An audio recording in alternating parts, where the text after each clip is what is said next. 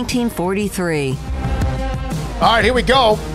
Max Olson, theathletic.com, joins us, Sick of 365 Radio. It's been yet another eventful week in college football with the second week of the standings, coaching changes, Texas Tech with Joey McGuire, Billy Napier. I noticed a story on the athletic.com about a rising star, and maybe he's on LSU's radar. Max, thanks for your time. What has been, in your opinion, this busy week, the biggest story so far this week?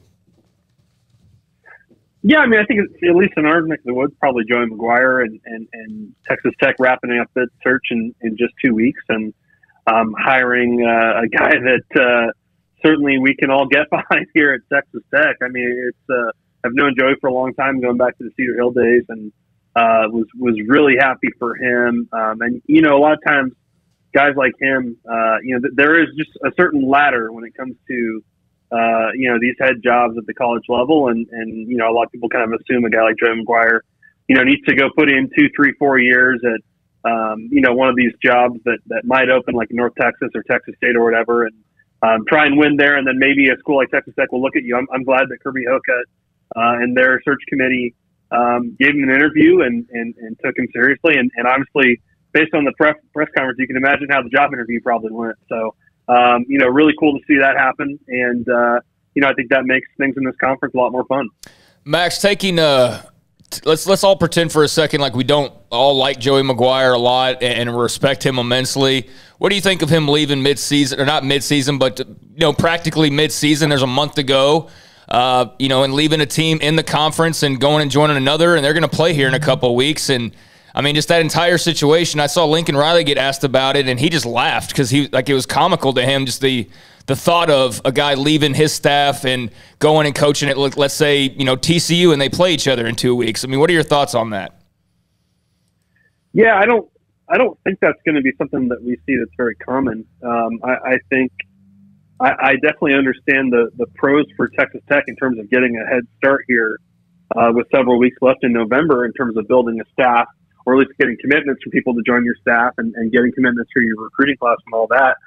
I think it is taking this approach, being this aggressive like Texas Tech was.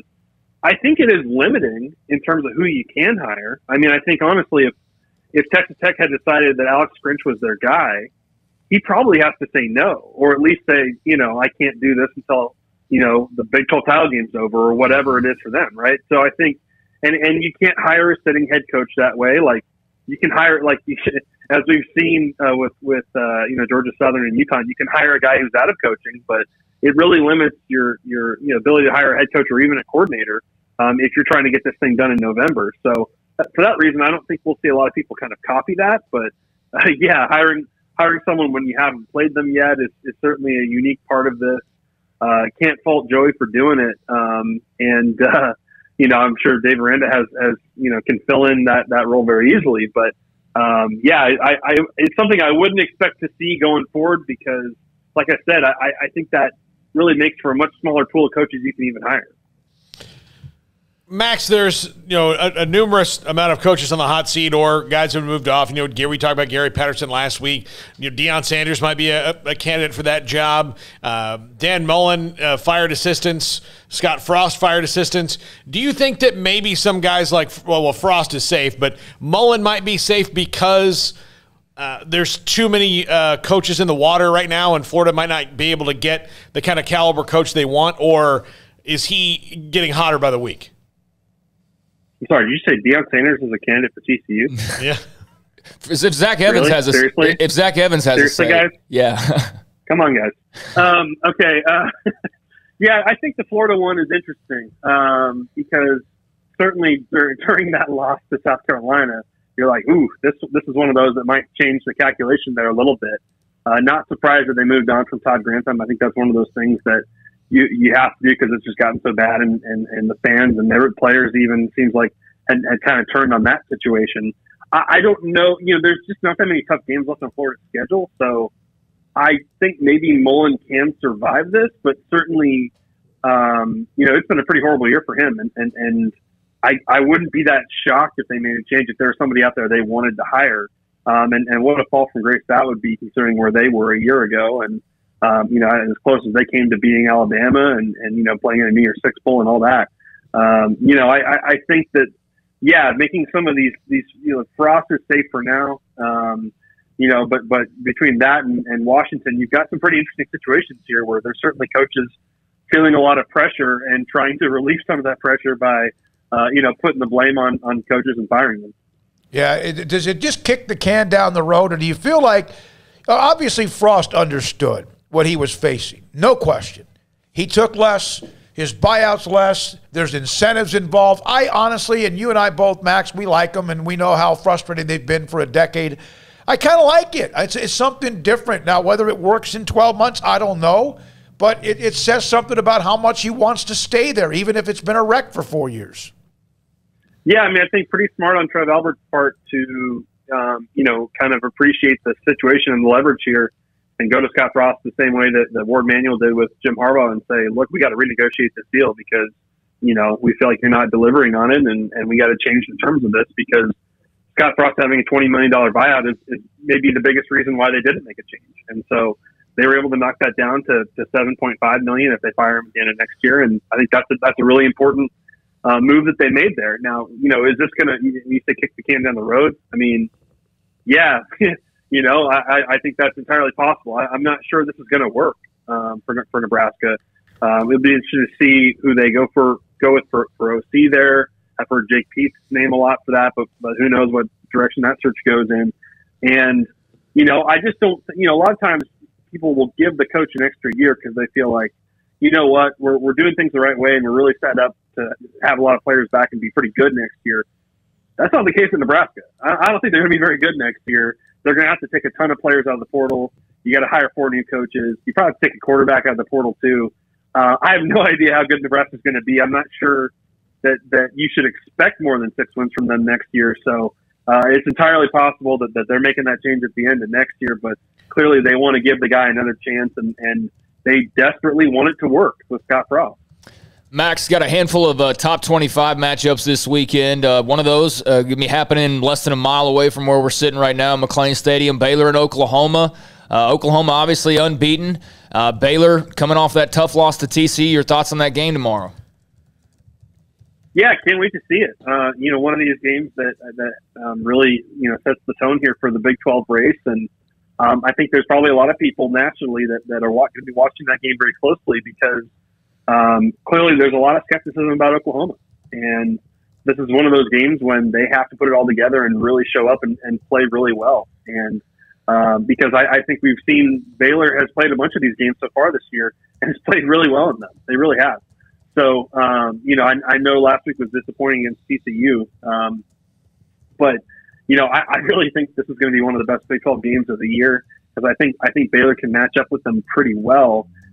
Certainly, if they can get Caleb Williams to make some freshman mistakes, I think it's going to be a really close game and potentially a winnable game here. But man, this is one of those games where Oklahoma has to impress. They really do, and the playoff ranking stuff doesn't really matter. If they win the Big 12, they know and win out, they know they're going to be in. But man, this is a really defining moment here for the Sooners to just prove how good they are.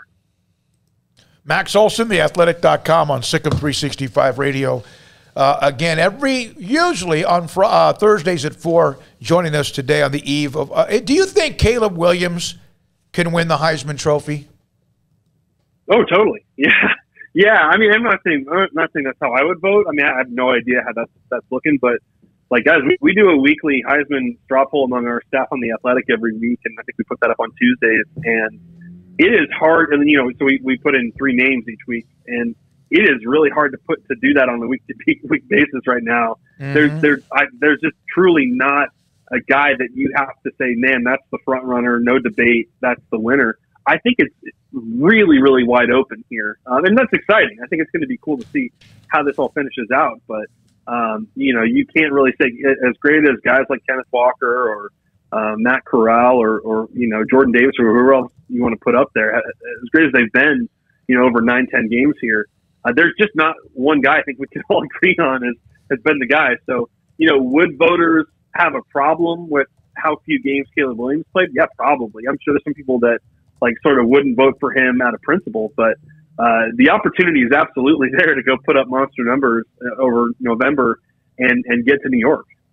Max, obviously don't have time to talk about every game. So of the 3 other top 25 games, just pick which one, is of interest, and you can riff on it if you want. But NC State, Wake Forest, you got 16 versus 12. You got A&M Ole Miss, 11 versus 15. And then you got Purdue, Ohio State, 19 versus 4. Which one of those entices you the most? I think that, I think Ohio State Purdue is going to be pretty fun.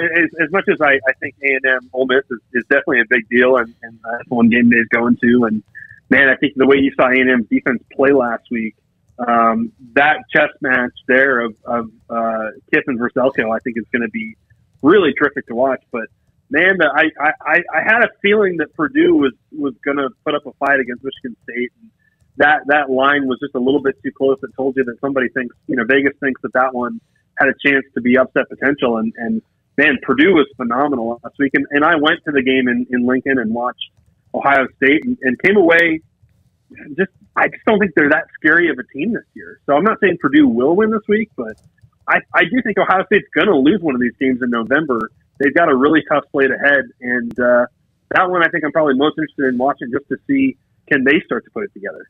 Do you sleep with your stop rate stats? What do you mean? No, you know that defensive stop rate. There's a double question there. Do you sleep with your stop rate stats? I was having fun with you. I love that. Like I just keep my laptop in my bed? Yeah, I thought you would have a folder with all those. I love them, man, because again, there's always these new stats that pop up, and I'm not saying that's a new one, but I enjoy that because it'll kind of tell the story of some people. Obviously, Georgia, A&M up close. Clemson's still high. That's not been their problem. Nebraska's 20 or 22nd. That's not been their problem. I love that stat. I really do. Instead of just total I appreciate defense. it. I appreciate that. And in 2017, I was an idiot. And on Sundays, I would do that all by hand. I would just go through every box score and count every drive chart and stuff. And it took me my entire Sunday. So finally, we got around to actually paying for a stat service that lets you, click a button and get all that in about half a second there. So that is very helpful. But yeah, no, we've been doing stop rate at the Athletic, since 2017, and I appreciate you mentioning that. There are only about a dozen people who appreciate it, so I'm glad to hear you mention one. I'm one of them, but again, I'm, me. Thanks, Max. Appreciate it. We'll have plenty to talk about. Max Olson, theathletic.com today, with us on Sick on 365 Radio, 365 Sports. We'll come back. Grayson Grunhafer was talking about a transfer who could be on campus this weekend for Baylor as they host Oklahoma.